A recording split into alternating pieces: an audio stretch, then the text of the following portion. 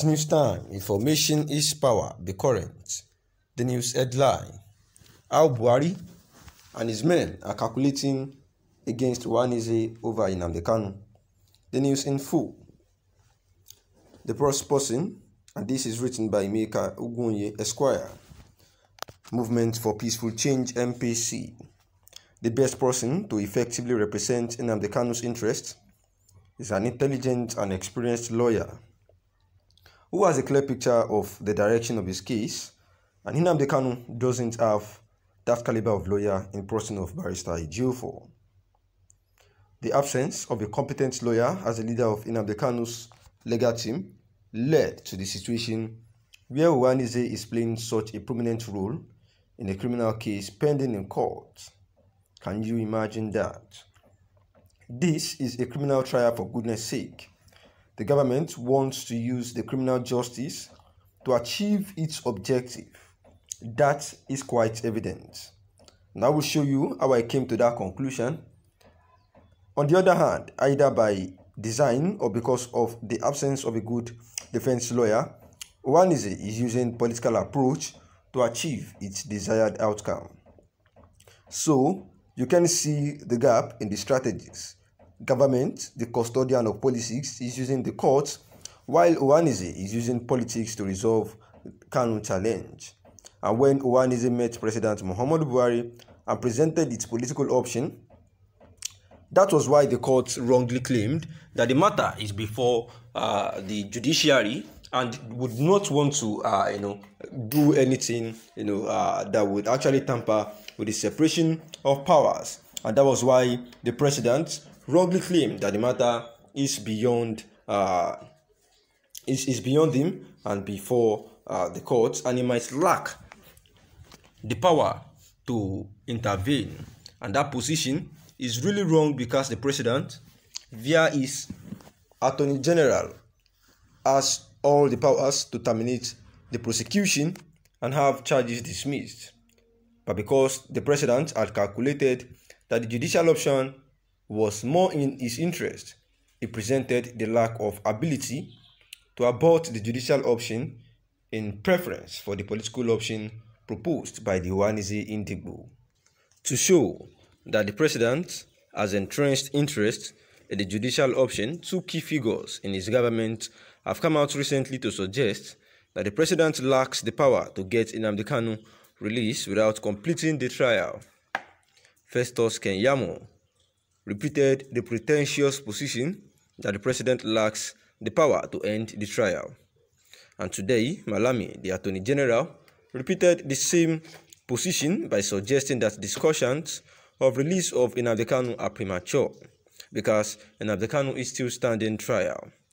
In other words, Malami wants the trial to be completed before pardon could be discussed. He wants Nnamdi Kanu to be convicted and sentenced to death or life before he could be granted pardon and then released. Ironically, Malami can end trial with only 2 paragraphs of written statements entering nolle prosequi in the case. The funny thing is that my Ohanaeze brothers may think that they are smart and that they are, and that they are making progress over Nnamdi Kanu's case, when in fact they are complicating matters. Ohanaeze moves may actually turn out against Nnamdi Kanu. They are pleading for forgiveness, which is an admission that Nnamdi Kanu committed the offences. The leader of the Ohanaeze delegation was quoted to be assuring Buhari that I know how to control him. If you release him to me, I will get him to stop saying those things he was saying. In other words, he admitted that Nnamdi Kanu was inciting violence and preaching ethnic hatred, but that he could stop him from continuing to commit those offences. The Nigerian government is yet to prove in court that it was indeed Nnamdi Kanu that was making those broadcasts, but our Ohanaeze elders already admitted that fact, thus providing for the state the evidence they may actually not have at trial. If Nnamdi Kanu had a good lawyer, he would have made some critical advances in the case and would have advised Ohanaeze to sit back and watch for the time being. Instead, because there is no good lawyer for Nnamdi Kanu, Ohanaeze is so confused The Ohanaeze members don't know how to approach this case. They come in as observers of the trial and get denied entry into the courtroom.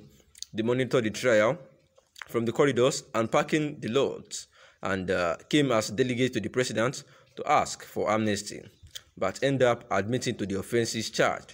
It is clear that Ohanaeze is at loss, and the president is far more calculated and is ahead of them in strategy and thinking. The president will listen to the advice of his Attorney General before deciding how to respond to the Ohanaeze people, and the Attorney General will tell the president that the discussions with Ohanaeze is premature, that he should wait until Kanu is convicted.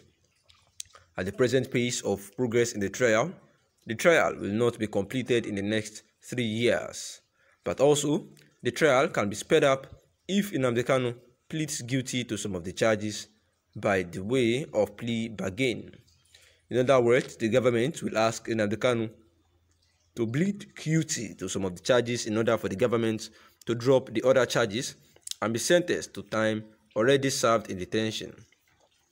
The guilty plea will effectively disqualify Nnamdi Kanu from holding a political office in the future unless pardoned. So this is quite complicated and too advanced for Nnamdi Kanu's current lead counsel. He is actually a lame duck and unable to even comprehend what is happening. My advice to the Igbos is this: do not underestimate the president and his men. They seem to have a game plan. The Nigerian agent that brought Nnamdi Kanu to Nigeria could have killed him in Kenya if that was what they they actually wanted. But no, they had a plan, and their plan is intended to play out through the court. Be careful and smart as you deal with the government. They are not as stupid as they appear clumsy. They have a game plan to permanently suppress the Biafran agitation using Nnamdi Kanu's case. And this is, the analysis by Emeka Ugunyi and Esquire for the Movement for Peaceful Change, MPC. And it is needed, to take into consideration this analysis, especially in the case of the lawyer of Mazi Nnamdi Kanu, who he has said here that seems incapable. Adembini is capable.